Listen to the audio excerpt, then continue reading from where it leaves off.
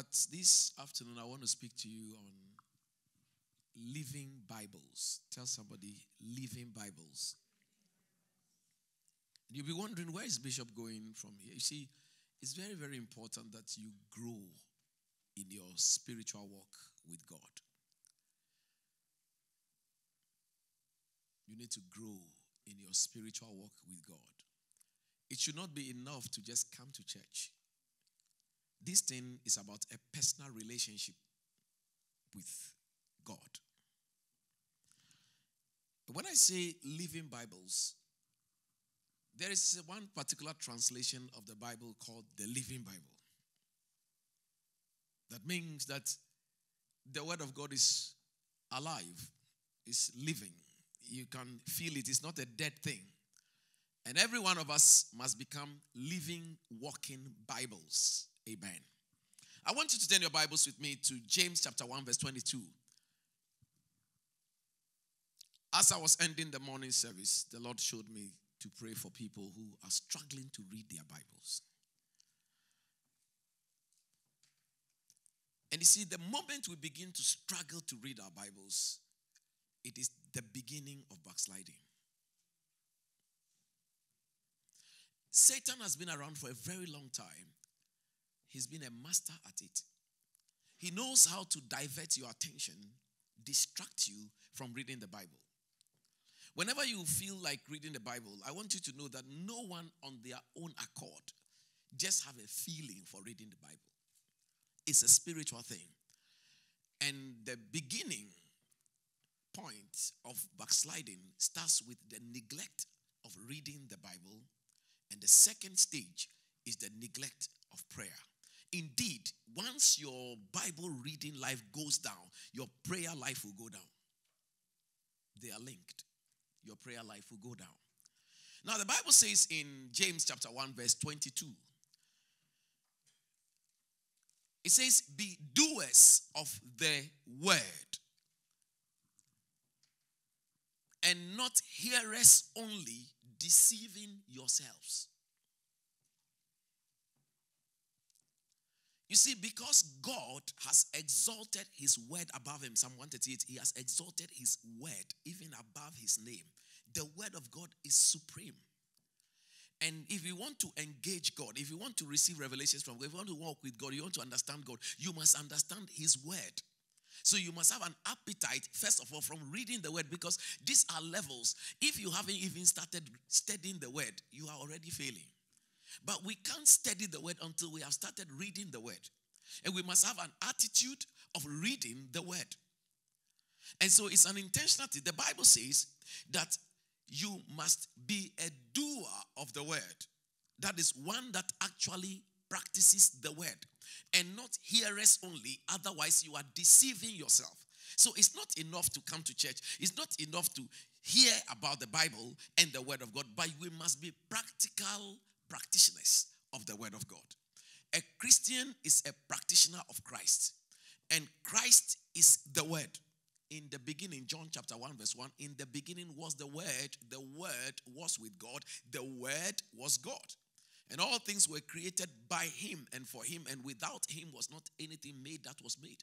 And in him is life, and this life is the light of men. And there was a man sent from God, his name was John. He came to bear witness of the light. He was not the light, but he came to bear witness of the light.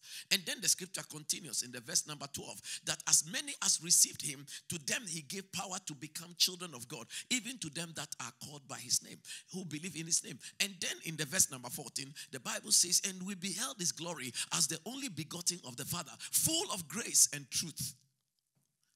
For the law came through Moses, but grace came through Jesus Christ.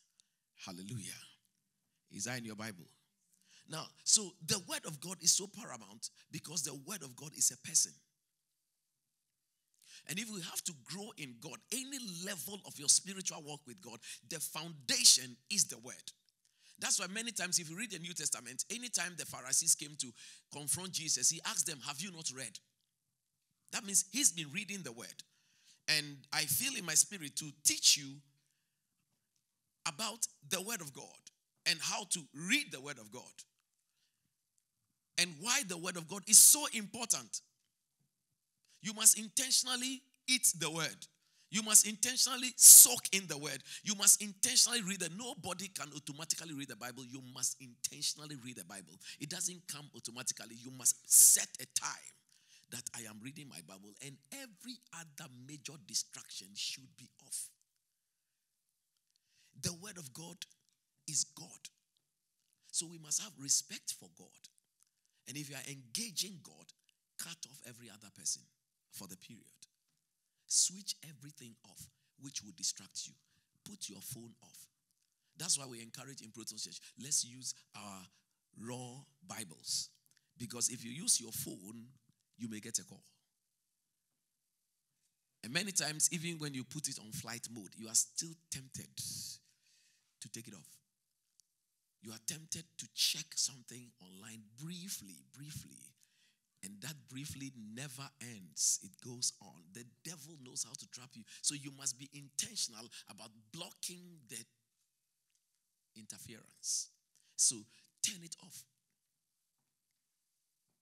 Because it's tempting. Your fingers can't rest. You've been used to it. You are addicted to going online. Unfortunately, you are suffering from that. You may be in denial, but that's the case. That's why when you don't find your phone, it feels like your world is coming to an end. As if you have lost your breath. And in our generation, we talk among ourselves, so how did we survive without that? Because these things just started coming in 1990s. That's when we started having phones, mobile phones. There were landlines. Those were there as we were children. Granddad has a telephone. Is there. You've seen those pictures before? The one you dial and you hold it. Yeah. You don't have anything called mobile phones. We don't have them. Internet did not exist. It just started in the late 90s. That's all. So we lived. We didn't have all those things. Now you have grown into that system. You are addicted to it. In our generation, we also feel the same way. But you realize that there is an interference to your communication with heaven. And that's why you must set a time that you are actually blocking every interference. Read your Bible and engage God alone. That's where you begin to meet God. That's where he comes to you. That's where you begin to experience God and begin to experience what pastor experiences. In our church, it shouldn't be only pastor who hears from God. And that's why I've been teaching you how to hear from God, teaching you how to position yourself in God, teaching you how to practice the gifts of the Spirit. But I'm teaching you these things because there is a discipline required to have these outcomes. And that discipline requires that you pay the price. It's just for a period. If it's 1 hour with the Lord and with the word of God, I will show you some few things and show you some statistics. And it's not statistics that is out there. We have practiced it and it works. And you can see how many minutes you can actually take or how many hours you can read the whole Bible from cover to cover. Like the Apostle John said, that which we have seen, that which we have tasted, that which we have handled is what we declare to you. So the Bible says that we must be doers of the word. Can we have the NIV version or the NLT? The NIV says, do not merely listen to the word, and so you end up deceiving yourselves. Do what it says. For the word of God to benefit you, you must start doing the word. Otherwise, we would have heard a lot of messages, but you realize that it doesn't impact us. Because the nature of the word of God is that until you start practicing it, then you start experiencing it. We learn prayer by praying. You can read all the books on prayer. If you don't start praying, you will never know how to pray. You will never grow in prayer. You won't come to that level. You will not suddenly start praying 10 hours, as some of us do. We started somewhere. But you have to start praying. It is when you begin to pray, then you begin to realize that the power of God comes on you, and suddenly you are unable to stop and you are going. It happens, and we go on and on. The power of God. But until you start practicing that, the word will not work. This is how the word of God works. The word will not work until we work the word.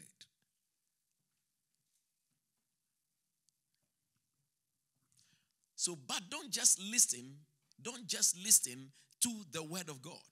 You must do what it says. Otherwise, you are only fooling yourselves. And that's why the challenge comes. You realize that you know so much, but you realize that you do opposite. You know you shall not commit fornication, but you find yourself committing it. Why? Because you have not put the word thou shalt not into use. You have not put the word flee into use. You have a mental knowledge, but it doesn't work. The word does not work because you don't put it to work. And so a lot of us have heard the word, but we don't look like the word. And one of the challenges is that we all have got Bibles. And we talk about it, but we don't do it. And that's why we are not growing. Until you go to the doing phase, you will not grow in God.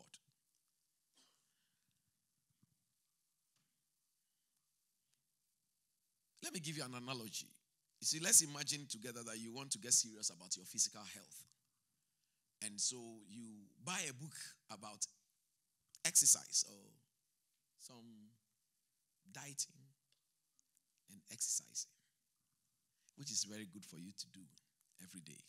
If you don't have money for gym and you live in a house with a staircase, just run up the stairs, go up, come down. In a very short time, you realize that your heart beats. Put on your Apple Watch and do indoor run and just go up the stairs. It may be 10 steps up. Do that. I'm sure in 5 minutes you'll be struggling. But you realize that you are able to do quite a lot.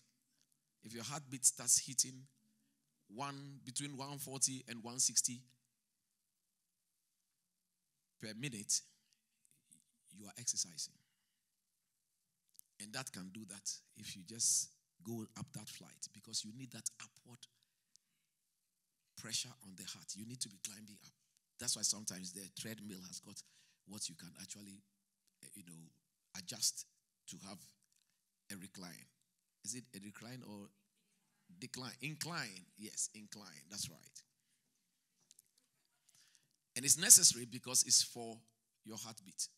The heart is a muscle. It must beat. In the same way, if you do that on the stairs, you see that you are exercising. Now, if you buy such a book and you tell a friend about it, and you say, it's going to change my life from today. This book I've bought is going to change my life. Then 6 months later, you see your friend again, and you are still in the same shape. Nothing has changed about your body size. You are just the same. And then you tell your friend, it's the greatest book I've ever read. I underlined parts of it, memorized whole sections of it, and even started a study group about the book. But you have never practiced what the book taught you. That is why it didn't change you. If you begin to practice what the book taught you, you begin to see changes in your health. And it calls for discipline. So you can read the Bible, but when we move to practicing and we are not practicing, the Bible becomes useless. And so the change that the Word of God is supposed to effect in us, it never happens. Many of us have read the Bible, we have listened to preaching about forgiveness. We have not tried to forgive one person. We haven't tried it. Because the moment we try, so many reasons come up why we shouldn't for now. Let me postpone it to next week. But the Word of God doesn't tell us to postpone it. It asks for immediate action. So when we delay it, we never grow to learn to forgive. Because we are not practicing the word. It is the constant practice that produces a tremendous change, and effectively you are able to forgive so easily and you move on. Because forgiveness is so crucial. If we fail the test of forgiveness, we can never have any meaningful relationship. It's very important. I wrote in a book I'm about to release very soon on marriage. And I said that a great marriage is the marriage between two good forgivers. Two good forgivers. Because if you can't forgive, please don't think about marriage. Don't try it.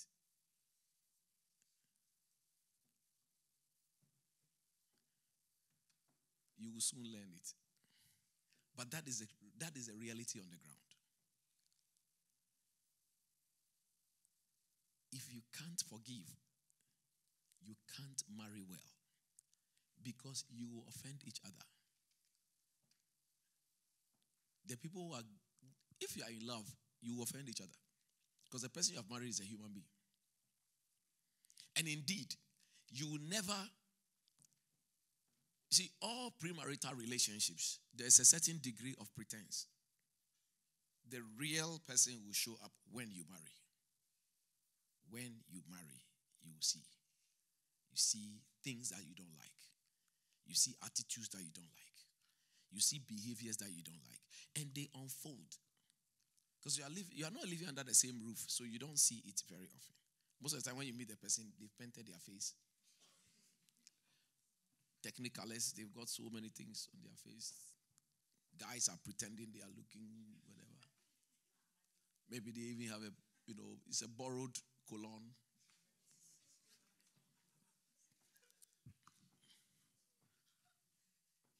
Oh yeah. I mean, there's someone in America. After the wedding and everything, it took the wife about a year and a half to now detect that the guy did not have the qualification he said he has. Oh yeah. It was a whole revelation. That he has never been to university. Yeah, but he said he's a medical scientist. And he married a lady who's also a banker. They've gone on them. He goes to the hospital and comes. It was later. The lady called me and said, Bishop, something has, I've picked something up. I want to run it past you. I said, what is it? He said, look at this, look at this, look at this, look at this, look at this. I said, hey. So I called the guy. I said, speak the truth. You've been going to the hospital. When I come to the States, sometimes I call and say, you are going there. I see you wearing all the things, but what do you do?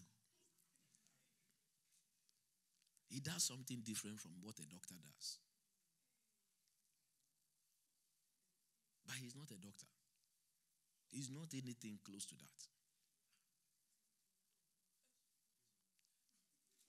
I won't tell you.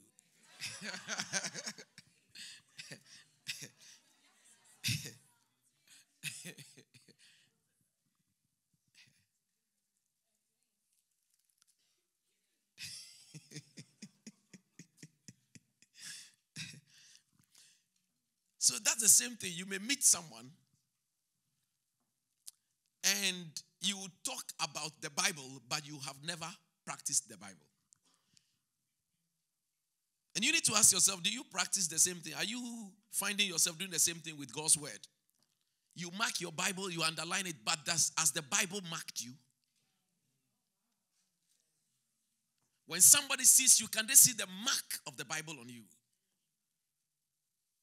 Because once they see the mark, they can tell where you are coming from. Especially in Africa, I'm sure some of you may have parents or cousins or uncles and grandparents who have got certain marks on their faces. They are tribal marks in those days. So people from Africa, they are not very stupid. They are not stupid. It's just that certain things happen to them. I don't know what's really happening completely. But they are not very stupid.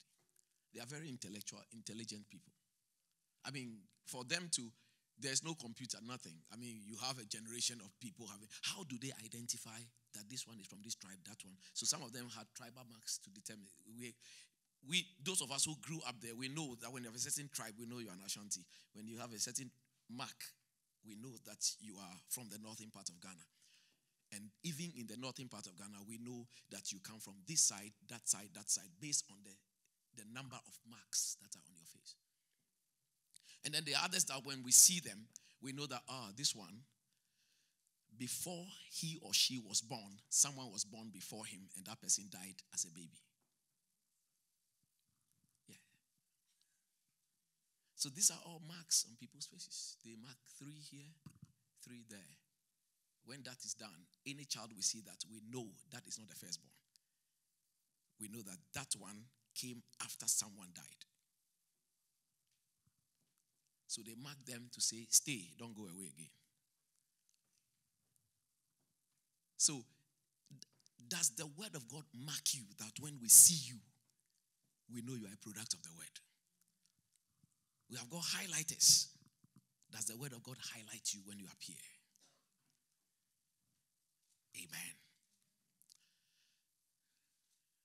Psalm 19, verse 7 to 11.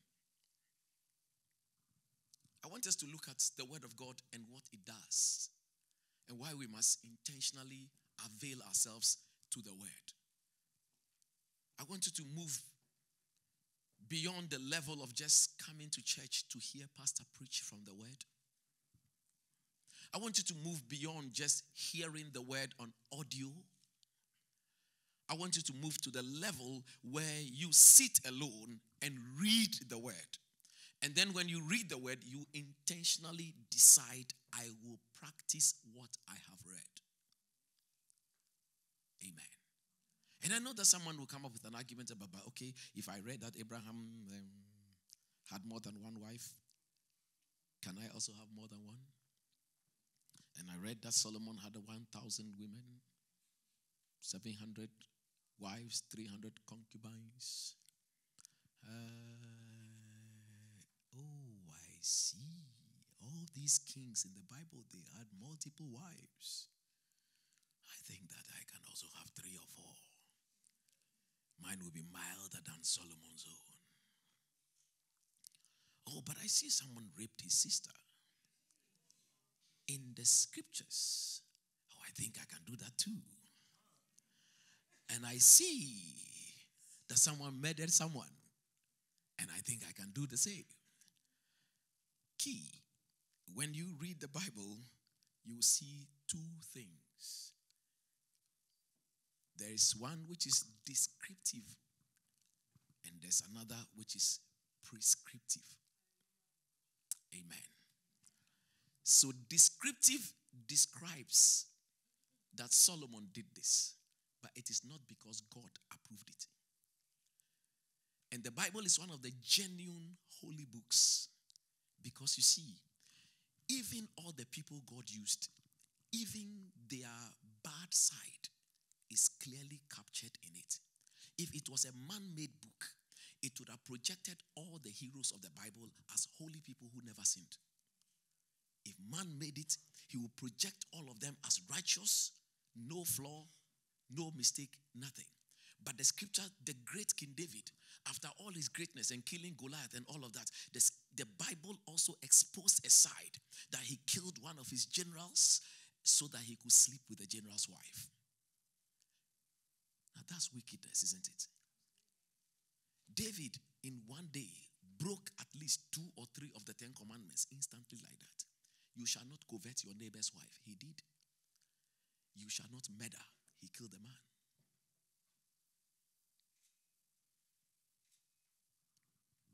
You shall not commit adultery. He committed. 3. That's why you have to be careful of the devil, because he can let you mess up quickly in a short time. So thou shalt not commit fornication. You end up committing, then you get pregnant. Then you go and want to cover the sin. And you cover the sin by murder. So before you realize, you've broken 2 of the 10 commandments quickly. And that's what David tried to do. He committed adultery, trying to cover it. He murdered the husband of the woman. Now, the Bible says, so I was just sharing with you on the fact that some things are prescriptive and others are descriptive. Prescriptive means do. It is a prescription. And how do we know what is prescriptive? Because the large body of scripture will speak either in support of it or opposed to it. So, for example, again, back to it, thou shalt not commit adultery. It runs through many, many places in the scriptures. So the fact that someone did it in scripture does not make it a prescription. It is describing that this person did this so that you will become aware. But God's prescription is that one man to one wife. Amen. So some things happen in the scriptures and it's not a prescription for us to follow.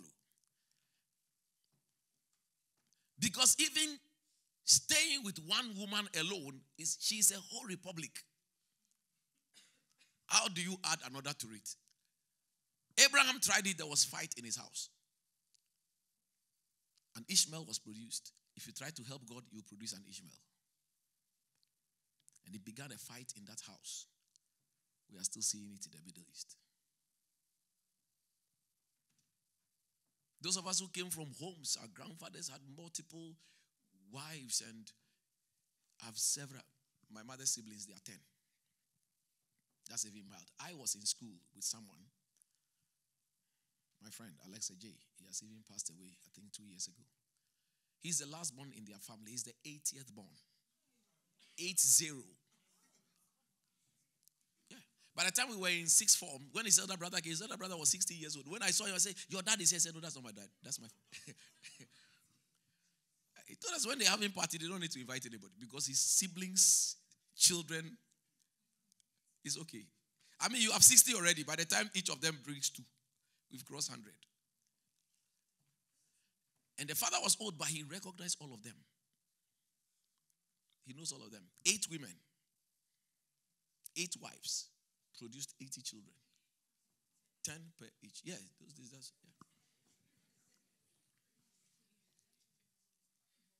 So when you come, he looks at you and says, Ekwa from Takwa. Ekwa Takwa. Say, because he names the children like that because your mother comes from Takwa. Then he calls you that. Because you have different Ekwas. Yeah, it's like in my family. My mother's side, we got different ones. Different Nandole, Nandoko, Nandokai. So you have to then say Nandoko Italy, Nandoko this, that, because we have to distinguish between them. You got different ones.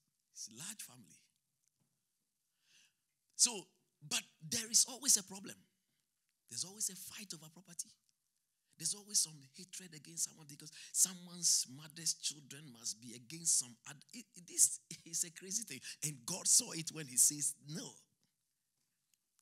It's when we enter into it, then we see trouble. You see that Camilla herself, she's not getting it easy in the hands of Harry. Once there's a different mother, it's going to be a different battle. So we may see things in the scriptures, but not all of them are prescriptive. Some are descriptive to let us learn a lesson from it. Are you being helped today? So Psalm 19 verse 7 to 11. Let's take it from the, I don't know whether NLT will help or New King James. It says, the law of the Lord is perfect. It is perfect. The word of God is perfect. And what does it do? It converts the soul. The word of the Lord is perfect, converting the soul. I love Psalm 19 because it teaches me what the word of God does. The Bible says the word of the Lord is so perfect, it's beyond any other law that can be passed by any parliament. It's so perfect, and its side effect is that it converts the soul. Amen. To convert means to move from one state to the other. So it converts your soul from a state of death, a state of hopelessness, a state of foolishness into a state of wisdom. It is the word of God that does that. Your soul is the emotional part of you. Your soul is the seat of the emotions. Remember, the human being is a tripartite being. Is that correct? We've taught that many times in this church, so you don't have to worry. Now, the Bible says, remember God says that I will create man in my image after my likeness. Is that correct? Genesis chapter 1 verse 26. God came after he has spoken and everything has been made. Man was the last one he created. Then he says, let us now make man in our image after our likeness. You take note of the use of the word plural there. If he was alone, he would have said, let me. He says, let us make man in our image after our likeness, the way we look. Now we also understand that God is spirit, soul, and body. I'm sharing this for the purpose of those who are new to the word of God and to the teachings of the scriptures, the Bible. So God exists in three persons, Father, Son, and Holy Spirit, and these three is still one God. Is that correct? All right. So when we check the scriptures, at least there we begin to see God says, let us. He should have said, let me. Let us make man. Then he used the word again, another plural word, our image, after our likeness, and let the people we will create, let them have dominion over the earth. So how does God look like? We are told he's a spirit. But then we realize throughout the scriptures that he exists in three persons, as a Father, Son, and Holy Spirit. At least if we forget anything at all from the scriptures, in fact, by the time Genesis chapter 3, when Adam and Eve had sinned, and God came in, he made another profound statement. The Father said, the man we created has become like one of us. Again, you see the word us. So in order to prevent him from living forever, let us kick them out of the garden so they don't take hold of the tree of life. On the surface of it, you'd have thought, if they have sinned against you and eating the tree of knowledge of good and evil, and death is coming to them, and there's a tree of life, why are you preventing them from touching the tree of life? God prevented them from touching the tree of life because they are already in a state of sinfulness. If they touch the tree of life, they will forever live in a state of sinfulness. So he kicked them out of the garden and put in place his plan B for the redemption of humanity. That God the Son had to come, pay the price on the cross so that humanity can be delivered from eternal death. You have all the details comprehensively laid out in my book, Doing the Master's Will. Amen. But at least, if you have any doubt at all about the fact that God exists in three persons as Father, Son, and Holy Spirit, and you can't actually deduce it from the Genesis 3 account where he used the word us, that the man has become one of us. At least, there are many places in the Old Testament, but let me take you straight to Matthew chapter 3, Luke chapter 3. At least we see something so unique. Right at the baptism of Jesus by John the Baptist in the Jordan River, something unique happened. The Bible says that now we have God the Son. He has been born. He's 30 years old. Jesus Christ decides to offer himself voluntarily to be baptized. And he walked to the Jordan, and John the Baptist was there. And the Bible says Jesus, having been baptized, Jesus came up immediately from the water. So here we have the body of water. Let's assume it's the stage here. Jesus had been baptized by immersion, completely dipped inside the water and brought out. And then the Bible says that then the heavens were opened and the Holy Spirit, God the Holy Spirit, descended like a dove upon Jesus. So now we have got Jesus, who is God the Son, standing right there physically in the water. The Holy Ghost descends like a dove upon him.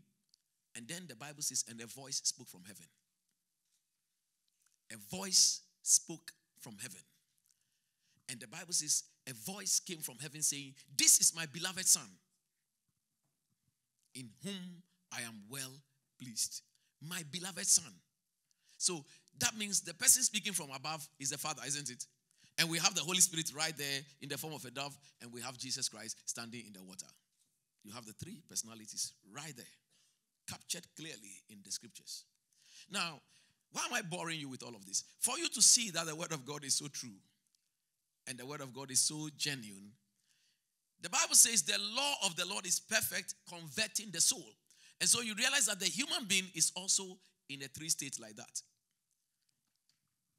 You have your body, you have a soul, and you have a spirit.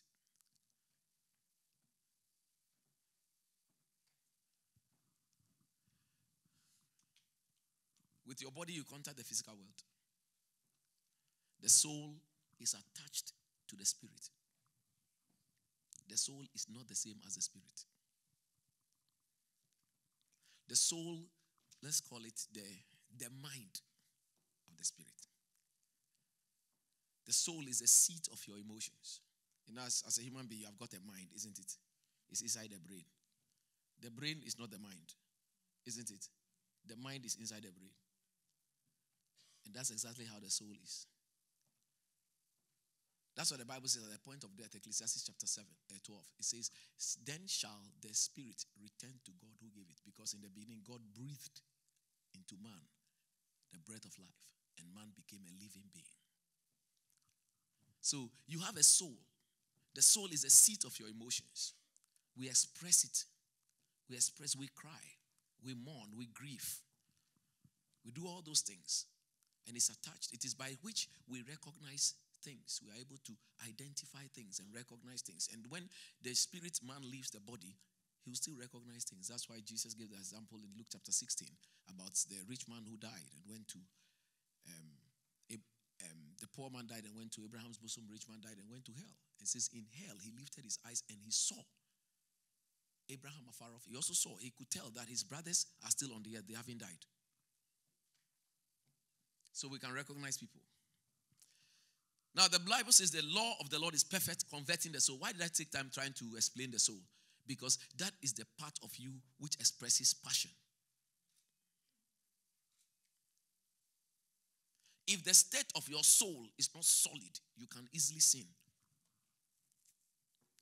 Because you see, your spirit man must be so strong so as to be able to overrule the desires of the flesh. The desires of the flesh are communicated first to the soul, which is the emotional part of you.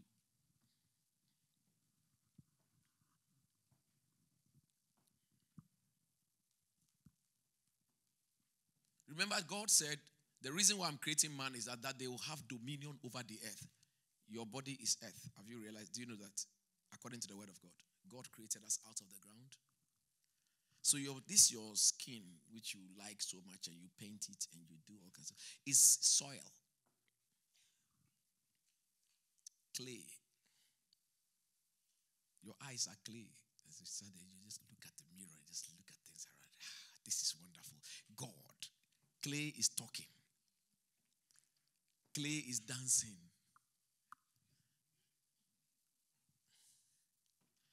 That's what the Bible says. Just as the body without the spirit is dead, so faith without works is dead. As soon as your spirit checks out of this body, it goes back to the ground.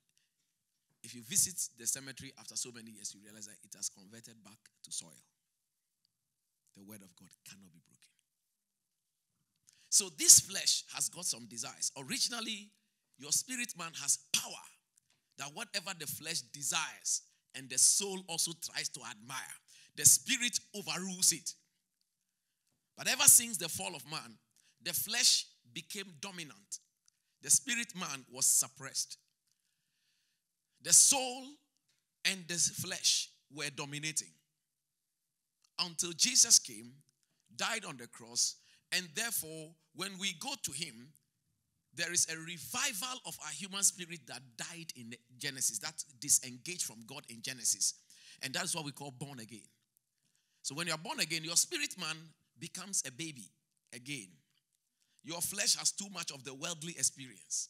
You must eat enough of the word of God because your body can only grow when you eat your McDonald's and your kenke and banku and eba and fufu and all those other wonderful dishes that you like when you go to Nando's and you just order and you eat and your soul is happy with you. By your spirit man, for it to grow, it only feeds on the word of God.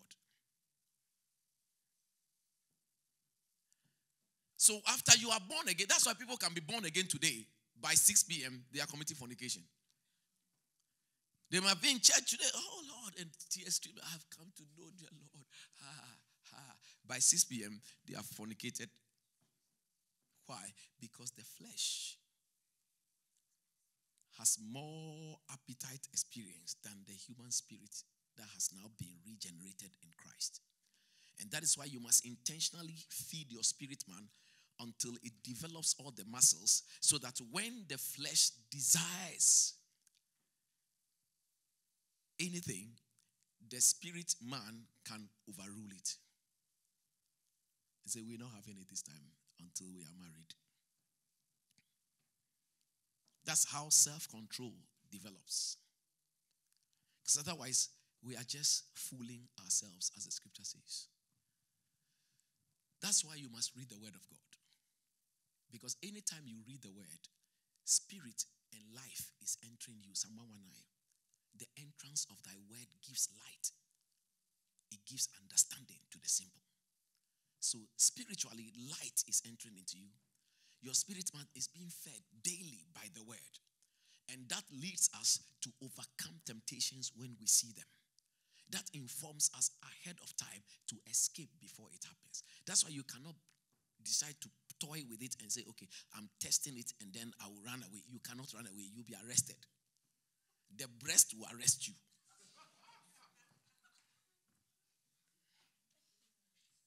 That's why you commit fornication at 11 o'clock and then say, oh, let's stop. Let's not do it again. 11:45, you have done it again. Say, no, let's stop. No, it's not happening. It's not. 12:15, you have done. Every 15 minutes is happening. Why is it that you promise with your mouth but you can't act?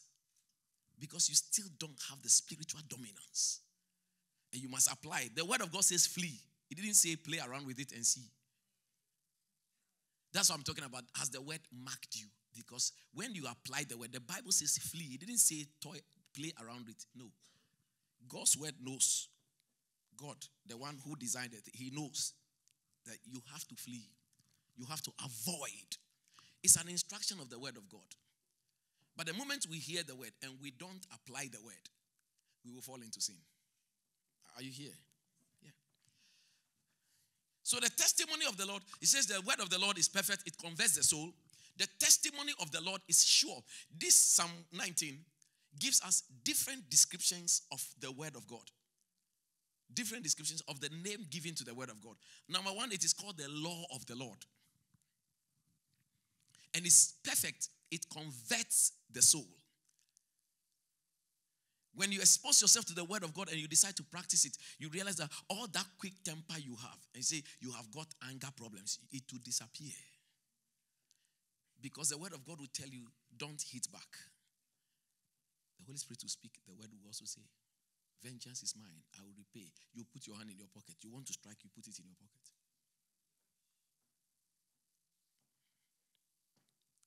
Yeah. So the way my body is doing me, I think I need to embrace some guy, some girl. Run away, you won't die.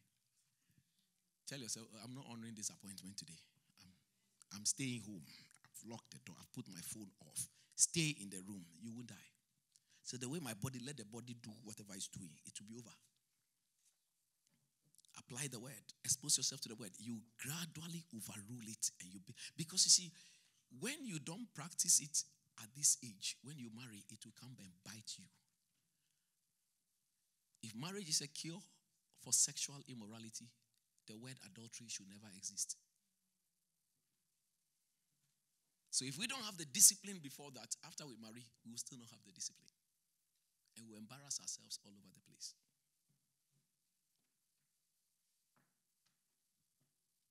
Amen. As you pastor, you see a lot of things. One of my greatest embarrassments was to pastor someone, and she gets pregnant. And we said, so who is responsible? George. We went to George. He said, it's not, if it's not Michael. Now you call four guys. And every family house is on fire. Every mother is out for defense. It's not my son. It's not my son. This one to say, what do we do? It happens among unbelievers and it happened in church too. And as a pastor, you stand and say, now I need word of knowledge. I say, how does George come into the picture? Are you going out with him? No. I mean, how do you sleep with someone if you are not? If you are going out, we won't even understand, but we can perceive that temptation can happen. I won't accept it, but I can understand a little bit that temptation can happen. But if you are not in a relationship with anybody and you sleep with somebody, come on. You need some whips and canes. You need discipline.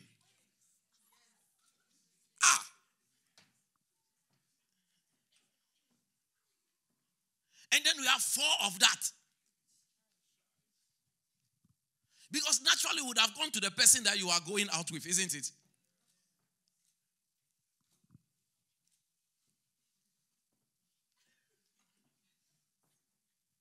But then, and that was the confusion. Because whilst we know she was going out with someone, which is officially lodged with the church. Because if you are going out, we must know. Stop hiding in your going out. Because when trouble comes, we will not be there to defend you. That was the first question. Is it that one? He said, no, that's what confused me. I thought it's that then we know what we are going to do. But then, it's not him. And you are calling 4. The 4 you are going to is not even him. He is the 5th outlier. He's standing there.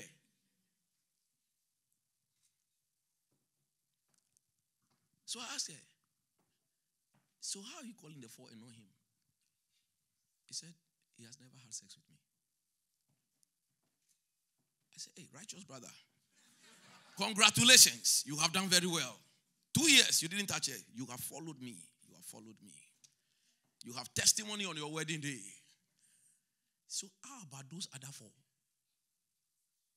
No definition of relationship. You can sleep with such a person. You need bleach. Bleach to bleach you. You need discipline.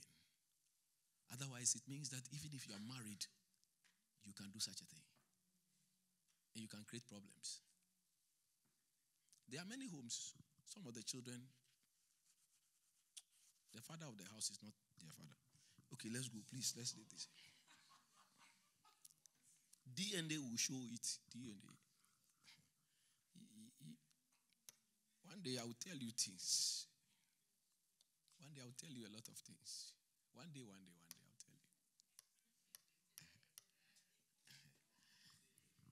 Today is to hear the word of God and practice it. Are you excited in church? The law of the Lord is perfect, converting the soul. It's converting you from all this, your passionate, emotional, all this nonsense, and bringing it, taming it, and helping you to direct it properly. In the name of Jesus. Self-control is part of the soul. You are very emotional about things. It's good. There's a positive side. But the way you react quickly, you get upset so easily. You are destroying things. So self-control. Any little thing is over. Every time it's over. You can't marry you. This thing called marriage is a different thing. The testimony of the Lord is sure, making wise the simple. So the word of God can make you wise. Paul wrote and said, the word of God which is able to make you wise. From your childhood, the word of God is able to make you wise. And if there's anything you need in life, you need wisdom. Have you realized that every second of your life, you are making decisions? Life is full of decision making. As I'm talking, you are deciding whether to continue to listen to me or some guy has texted you. You are making a decision whether to look on your phone or to carry on watching me. Every second of the way, life is full of decision making. And if you make very good decisions, it comes from wisdom. Wisdom is the ability to perceive danger and take the right steps to overcome and overtake it. It's the correct application of knowledge. There's a difference between wisdom and knowledge. Knowledge is the acquisition of facts. Wisdom is the application of the knowledge, the correct application of the knowledge. So if you will make any wise choices, it will come from wisdom. And the Bible says the word of God teaches us those things. It's the word of God. So if you're exposing yourself to the word, the Bible says it will make you wise. Number 3, verse 8. The statutes of the Lord is now called the statutes. The law, the testimony, the statutes. Time will fail me to break every one of them down. Another time I'll tell you what the law properly is. Why have they used statutes and why have they used testimony? The commandment of the Lord. Now, okay, the statutes of the Lord are right. It rejoices the heart. I love it. You know, sometimes you come to church very depressed. And by the time the message is over, pastor has finished preaching, you just feel like there's something lifted off you. You feel excited again. The mystery of the word. How did one man standing there and preaching to over 200 people who have different needs, and at the end of the service, everybody comes and say, Pastor, today you spoke to me. Isn't it a mystery? It's a miracle. It's a miracle. Unless the person is not anointed. If it's not anointed, it's just a lecturer. The statutes of the Lord are right. It rejoices the heart. It brings elevation again. It brings joy to your heart. It brings hope again. People come to church feeling so depressed, feeling so hopeless, and by the time the word of God comes, you feel elevated. You feel like something has been lifted off, your burden lifted off. You don't have the answer yet, but there's joy in your spirit. In the same way, when you experience the word of God alone, you begin to see these things. When things are looking bad, but you are rejoicing in your spirit. That's when you go to work, you are singing, and your friends come and say, your work colleagues say, you look and sound very happy. You are happy today. Joy overflow, hit my heart. All right, number 4. Verse 8b. The commandment of the Lord is pure, enlightening the eyes. Is enlightening the eyes. This is Ghana. It will open your eyes. That's how the tree people will say it. The word of the Lord, it enlightens your eyes. It brings insight. You see what others don't see. The word of the Lord shows you things that others can't see. And it's a great advantage. And that's why daily you must read the word. And that's why Satan fights your ability to read the word. You can read every other material. So long as you open Bible, you start yawning. Suddenly you start feeling tired, uninterested, all that. At the same time, any other thing, you will quickly consume it. The word of the Lord opens your eyes. It gives you wisdom. It enlightens your eyes. The Bible says, as young as you are able to be wise by the word of God. See, so many years ago, when I was very young, I had a stepmother. And she, because of properties and stuff like that, she wanted to get rid of a certain group of us. She has only one child with my dad. And she's the last wife. One day she put a lie on me at the age of 10. Strangely, Dad believed her. And I was asked to leave the house. I was trying to explain my side. Dad was not ready to listen. So I was asked to go out of the house. Now it's 10 p.m. This happened around 5 p.m. It's 10 p.m. I'm trying to get back to the house. He said, no. You are not coming. That is such a very influential personality within the community and the city we live in. He's a very, very powerful man. So everybody was afraid to host you in their house because they can't tell what he may do. So I have to sleep at the school park. Second day, same thing. Third day, fourth, fifth day. And I have to find some means to travel to another city, to my mother. They were surprised to see me alone at 10 years old, having traveled a journey of about 1 hour on your own. Well, long story short, family elders decided to go and find out what's happening. Dad strangely said, well, he wants to maintain his marriage, so I should go. They said, but what did the boy do? He said, I can't explain, I don't know. But it looks like my wife doesn't want his presence here, so. Hey, Charlie, how would you do? Anyway, you carried on with your life. Mom had to step in, make sure that, okay, you carry on with your education, continue from this place, do your exams, get to secondary school. Now, if you were in my shoes, you will not like this woman, isn't it? No. Because, of course, my other siblings, she has also been instrumental in making sure they are all kicked out so that she can have the property for herself and anything that she's dreaming of. Anyway, long story short, Daddy unfortunately passed away at a very young age of 56. I was in secondary school. I was in sixth form. And then, I think before I went to secondary school, before I went to university, we had to do what we call national service. So I was at the national service praying one day, and I fell asleep. When I slept, I realized that before Dad died, he came to make peace with us, so I could go back to the house. Stepmom was still one part, but Dad asked me to stay in his master bedroom. Stepmom doesn't like that idea. Then Dad passed. And whilst I was in national service, just before university, I had this dream that the master bedroom has been broken and the things in there have been taken away. So I followed on to the house. I traveled 3 hours and came.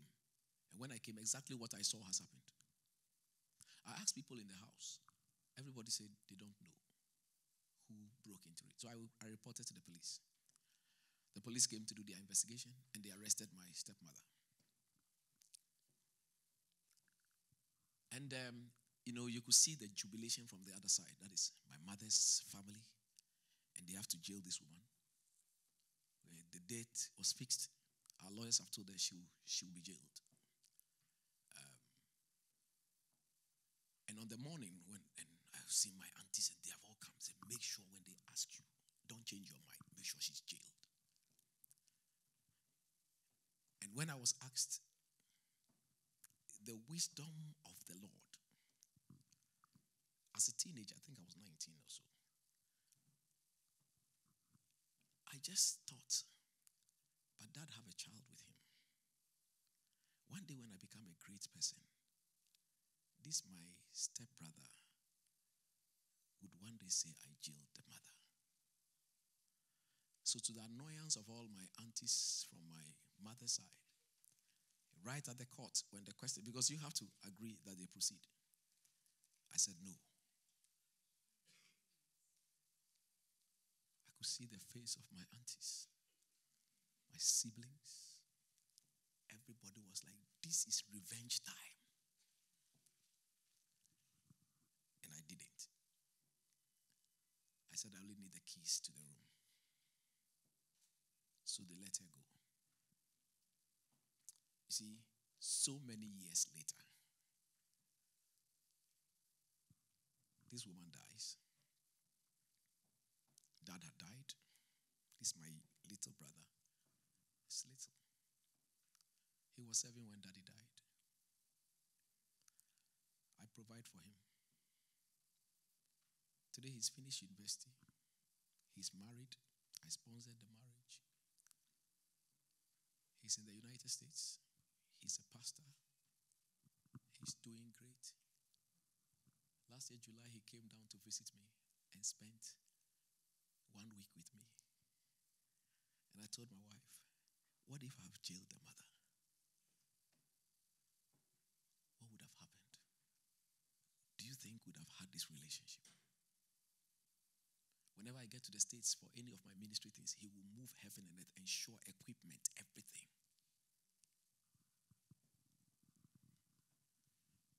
How did it happen that as young as I was, I had the wisdom and the foresight to see ahead and not let my emotions get in for revenge? Are you seeing what I'm trying to tell you? That's why the Bible says the word of the Lord converts us and the word of the Lord gives us wisdom. Today, I cherish my relationship with him.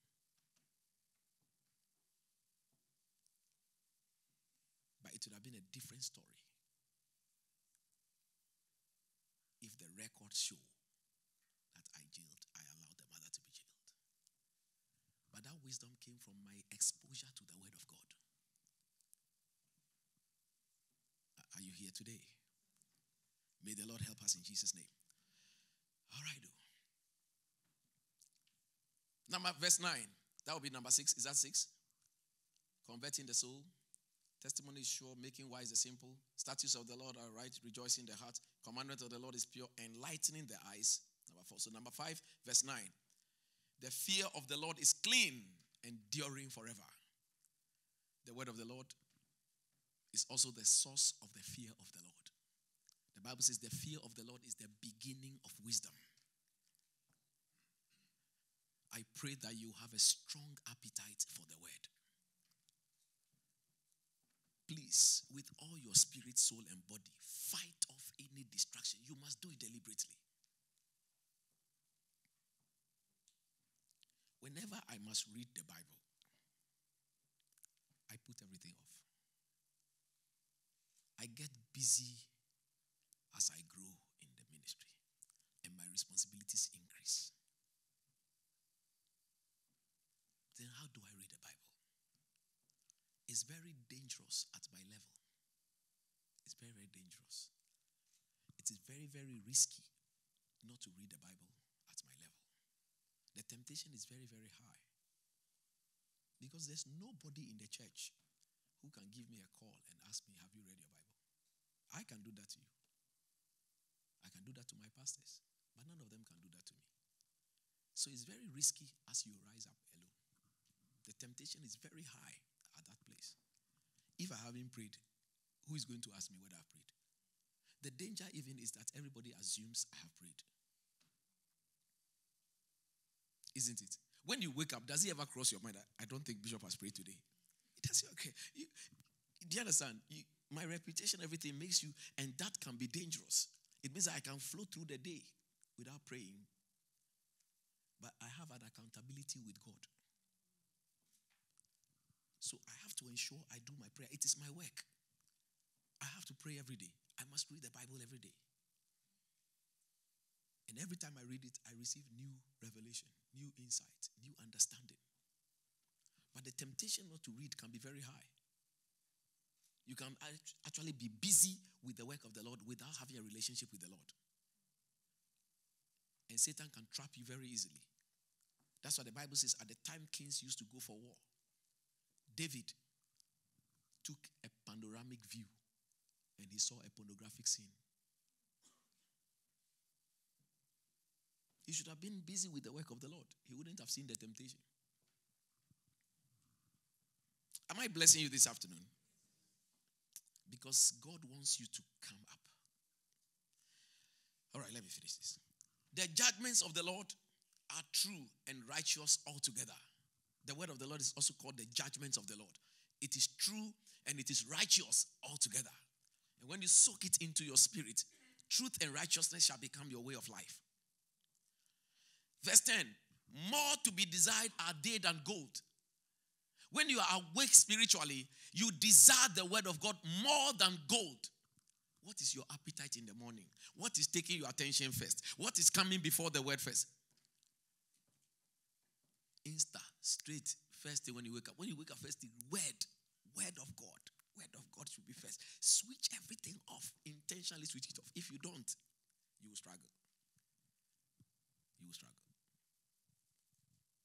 And you have to be honest with yourself. I'm very honest with myself. Because as I grow, I get involved in all these technology things. So it can occupy me. I have every good reason to say, okay, let it be there. I'll receive an email. I've got things to respond to, especially when it gets to November, December. I'm very, very busy. Very, very busy. And then around this time, we are fasting.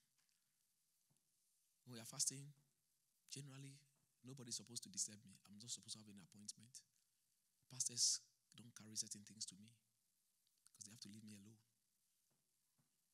to be seeking God. But December, you have reports from branches, things, that back and forth, review meetings, so many things, performance appraisal meetings, so many things. So you have got enough reason. You are dealing with legal issues, 38 Station Road.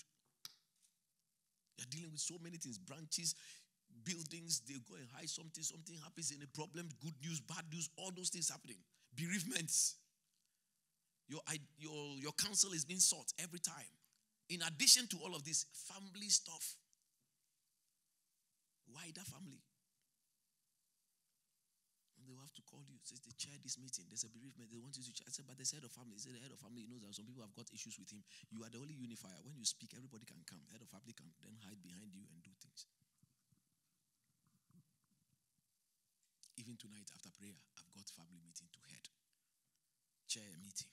Now, you have got all these things going on, and so you have got enough reason to say, oh, I need to keep my phone on, I need to keep this one on, I may not meet.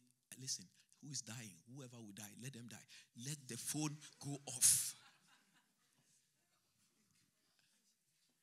Because they never die. They will not die. What kind of trouble will happen that my phone will have to be off? I'm not emergency services. So at the time I must read the word, I have disciplined myself, I will put the phone off. I put it off. I put something off, I put it. I remember someone in the week was suggesting try to call me. And she called me at the wrong time. She knows the time I pray, but this time she called me at the time she thinks I wasn't praying, but the prayer has extended by an hour or two. So I think she got so frustrated. She got. And then she called Grandma's number and told her, go and check the room. Is he alive or what?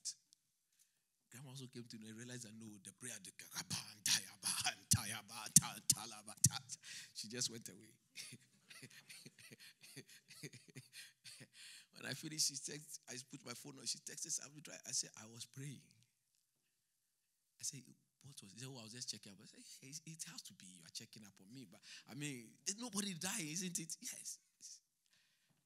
Otherwise, the devil would have robbed me of prayer time and word time. Listen, schedule your time well. Get up and read your Bible. Listen, when we all pray at 5 a.m., it's not part of your prayer. Your prayer for the day must be you alone with Jehovah. Because even the 5 a.m. you are using as an excuse, you even join us at 10 minutes to the end. So you have not even prayed an hour. Okay, let's finish this. They are more to be desired than gold, yet more than fine gold. The Bible says they are sweeter also than honey and honeycomb. The word of God is sweet. What have you been desiring? You have appetite for everything except the word. Today I pray in the name of Jesus. May you lose appetite for foolishness and have appetite for the word. In Jesus' name. Your mind is on certain things. Let the mind be on the word. Sweeter than honey. Let that be your appetite. If you are there, you are salivating because of the word. Verse 11. Moreover, by them your servant is warned. It's through the word of God that we receive warnings. And in keeping them, there is great reward. Hallelujah. Keeping the word of God. You see, after we have read all of that, we are told that we must keep them. That means we must intentionally practice them. It must be part of us. That they are with us. In Jesus' name. Quick scriptures. Quick. Let's do this one. Matthew 7:24. Therefore, whoever hears these sayings of mine and does them, I will liken him to a wise man who built his house on the rock. A wise man that built their house on the rock. Jesus said, if you hear my words and you do them, then you are wise. So the doing is important. But how can there be a doing when there have not been a reading? If you are not aware of something, how can you say that you are practicing it? And like I said in the morning, how can you say you believe the Bible and you have not read it cover to cover? So what do you believe? If you don't know what is there, what do you say you believe? God doesn't have grandchildren. He has children. Be a child of God and have a relationship with your Father. Hebrews 4:12. For the word of God is living and powerful and sharper than any two-edged sword.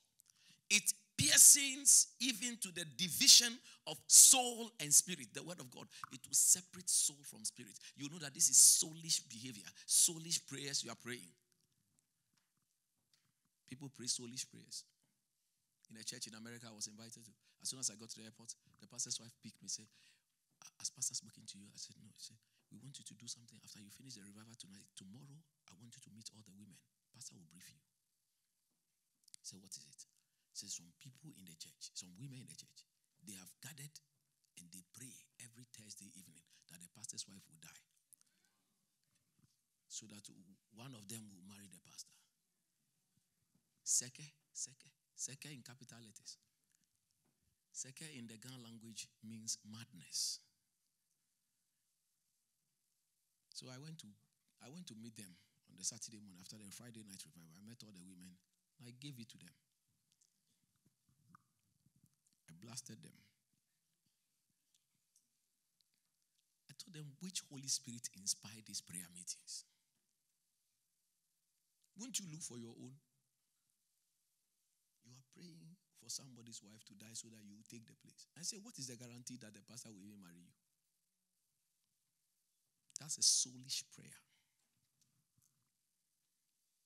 The Bible says the word of God divides soul and spirit and of joints and marrow, and it's a discerner of the thoughts and intents of man, of the heart. Hebrews 4:12. Never forget the scriptures. So in order to receive the blessing of the Lord, we must respond to the word of God and let the word change us. Hallelujah. And sometimes when you haven't practiced intentionally responding to God's word, it might be hard to know where to start from. Pastor, where do I start from? Now I want to read this word. Where do I start from? At least we have a head start in the church. We are reading 4 chapters every day. We get the information every month, isn't it? Every month we've got the scriptures laid out so that when we follow all, by December 31st, we would have all read the Bible cover to cover. 4 chapters should not be too long to read. Some of you read long Instagram messages and Snapchats and text messages and WhatsApp. If you print all of them, there will be more than 4 chapters in a day. Deliberately do that. And when you're going to read the scriptures, ask yourself a few questions. If you are going to read a passage, for you to be able to get into the word. Anything you read in the Bible, maybe you can start with little. I would say we are having 4 chapters. Our pastors are supposed to be reading 15 chapters a day. As for me, you all know. I've told you many times. How many chapters do I read in a day? 32. I've read 11 chapters already this morning before I came to church. And I've preached. When I go back later in the night, I'll continue. Chino, even the 3, you're struggling. When are you ever going to get to 15? It is possible. You start little by little. And you pray, the Lord help me. Holy Spirit, draw me. And as you do so, you see that you gradually be doing it. I didn't start today. It started some years ago. When God first told me to pray 10 hours during vacation from 6th form, I was wondering, where am I going to get the time to pray 10 hours? There's football going on there. There's different things I'm involved in. But gradually, I found the time to pray. It may not be 10 hours continuously. Of course, certain days I did 10 hours, like my Saturdays. But every day you split it. So if I pray 6 hours every day, I may have prayed 2 hours. After the 1 hour before we all do morning devotion, prayer hour. So by the time you have joined at 5, I've warmed up already by an hour. And then when you finish, you carry on another 1 hour. And then you split 12 midday, 3 p.m. I'm giving you my times now. That's why certain times if you call me in the name of Jesus, you would never get me. Don't call me at 12 midday unless I put a particular appointment there. 12 midday, I'll be in prayer. To 1, I'll be praying. You have to intentionally schedule to meet God. And when you do so, you will find him coming to meet you. I'm sharing some secrets. You should start trying them. You'll see. Anyway, You have to ask yourself, does this show me a sin I need to confess or an attitude to change? As you read your Bible, for you to engage. Because some of you say, it's boring. I don't know. I don't know. Yeah. Engage it. Ask yourself questions. What you have just read, is it showing me a sin that I need to confess? This sin, also not knowing this thing is a sin. I didn't know that it's a sin. Okay. Am I supposed to confess this? Or is there an attitude I need to change? The next question is, does God give me a command to obey or an example to follow? So as you're reading the scriptures, you find yourself, is there a command that I have to obey? And is there an example that I need to follow? So when you're reading your Bible, these are the questions you start asking yourself. Is there a prayer in this passage of scripture that I can pray for myself or for other people? So you may have read a scripture and you realize that I can pray this for a friend. I have an auntie, I have a cousin, I have a brother, he's married, they are not having children. But I just read that Hannah prayed. God heard her. Can I pray the same thing for my cousin? Can I say the same thing for my brother? These are the way you ask these questions. So you start with these questions, and as you put them into practice, you will soon find that you are not the same person. Something begins to change about you. We should all be living Bible. Amen?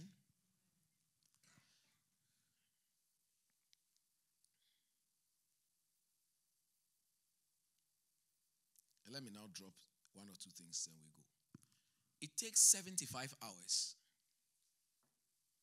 to read the entire Bible non-stop.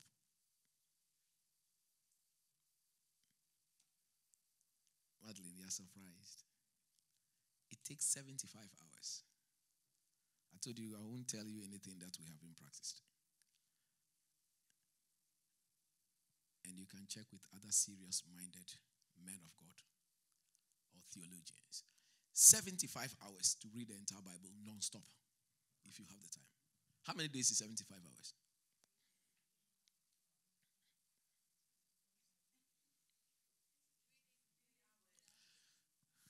Non-stop. I mean, you're not breaking to do anything. Non-stop. The pace is key. Now, spreading these 75 hours over the year, it will take you 0.2 hours per day. That is 12 minutes per day of reading the Bible to complete it in 1 year. Did you understand what I just said? Do I have to repeat it? So I'm saying that if you spread these 75 hours over a year, that means that it's going to take you 0.2 hours a day, which approximately is about 12 minutes a day of reading the Bible. If you commit 12 minutes to reading the Bible every day, you will still finish it. Amen. Now, there are 773,746 words in the Bible. 773,746 words in the Bible. That means that speed is required if you have to read and meet this pace. And so the speed required is 172 words per minute of effective reading. Ekwa, are you following? You missed the number, eh? So I said, out of these 746 words in the Bible, speed that is required to be able to meet it is 172 words per minute. You read 172 words per minute of effective reading time. Because you see, there are 1,189 chapters in the Bible. 1,189 chapters in the Bible. And the average number of words per chapter is 651. Bishop, you're a very interesting teacher. Of course, if you're an anointed teacher of the word, that's how you also, when you're reading your Bible, you see these things. Erwin, are you lost somewhere with the numbers? Okay, I will just mention it. I will pick this from my notes and make sure you all get it. Amen. Because the way Erwin is struggling, I think he wants to be like me, but you really have to remember the numbers. Jermaine, are you coming up? You're almost there. Okay. So 1,189 chapters in the Bible. The average number of words per chapter is 651. Therefore, it takes an average of 3.8 minutes to read a chapter of the Bible. Read, not study. Read. So to read the whole Bible in a year at a rate of 12 minutes per day, one will have to read a minimum of 3 chapters a day. You have to read a minimum of 3 chapters a day, and that is the reason why I have given you 4 chapters a day.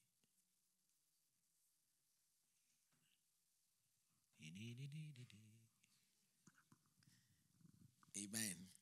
And sometimes to avoid boredom, you pick a mixture of chapters from the 6 different parts of the Bible. But this time I've just decided that you follow sequentially so that one story makes sense to the other. But when we have perfected it for some time, we can mix and match. Amen. So you pick a mixture of chapters from 6 different parts of the Bible. You know that the Bible is split into 6 different parts. The Pentateuch, which is the first 5 books of the Bible. Then you have the historical books, Judges, all the way to Job. Then you've got the lyrical wisdom, the Psalms, Proverbs, Ecclesiastes, Song of Solomon. Then you've got the prophets. And then you have the Gospel and the book of Acts. And then the epistles and the book of Revelation. Amen. All right, let me end here. I've loaded you so much information. It's all about the word. Tell somebody it's about the word. In Jesus' name. Have you been blessed? Put your hands together for the Lord Jesus Christ.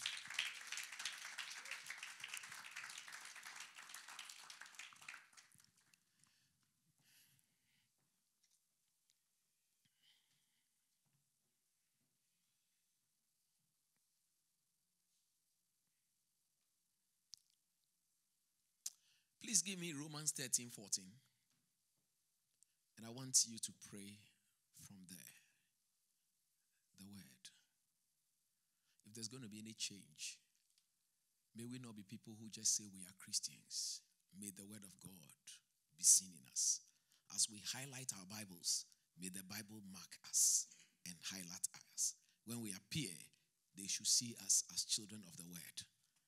Not that we parrot the word, but we act the word. The Bible says, put on the Lord Jesus Christ like a garment. You have to put him on.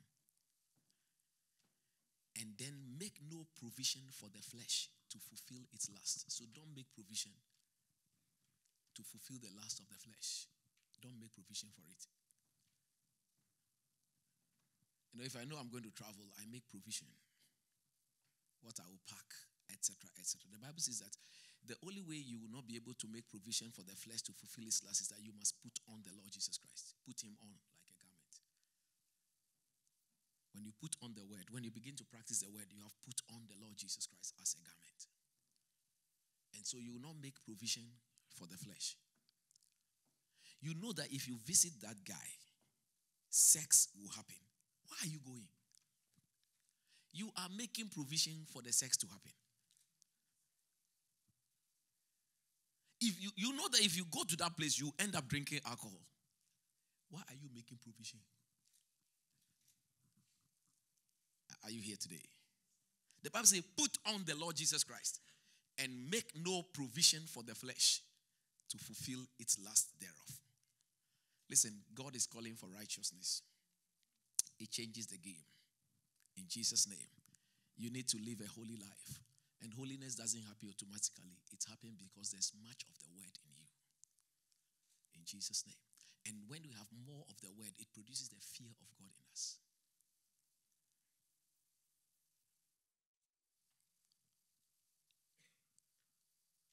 I wrote in the chapter 2 of that book on marriage that marriage has never stopped a man from sleeping around. It is the fear of God in him that stops him. Amen. It's the fear of God in your spouse. It's the fear of God in you that will stop you. As for the flesh, it will always be calling for things. The flesh will make you feel horny. But you have to say, hey, flesh, hold on. I'm not making provision for you. You have no budget at all. Not at this time. Keep yourself. Maintain your dignity. It will speak for you in some years to come. Please lift your voice and begin to talk to God and say, Lord, let your word transform me. Draw me into the word. I want to be an addict of the word of God. In the name of Jesus. Thank you. Thank you, Holy Spirit. Thank you. Thank you. Wow. What a proton service. What a teaching. I've done a lot of talking, but it's worth it. In Jesus' name. This message is for someone. Apply the word. Rebel against the flesh. Rebel against the flesh. Rebel against the excuses of your body when it comes to the reading of the word of God. In the name of the Lord Jesus, I pray. Holy Spirit, arrest my heart. Convict me. I want to be a Christian after your heart. I want to be a believer. How can we say we are believers and we haven't read the scriptures to believe in? What have you believed? Spirit of God, thank you. Thank you. Thank you. May from tonight, as you start reading the Bible, may the Holy Spirit create an unusual appetite for the word in you. Lord, I stand as your servant. Your word says, as the priest, so will the congregation be. I appeal to your very throne, based on your covenant over my life, and especially the special grace you have given me to read copious volumes of the word of God in a day. I request an impartation of this grace upon everybody in this room right now. Take it. Receive this grace to be able to read the Bible. To be able to read the Bible in the name of Jesus. Receive this impartation in Jesus' name. Amen.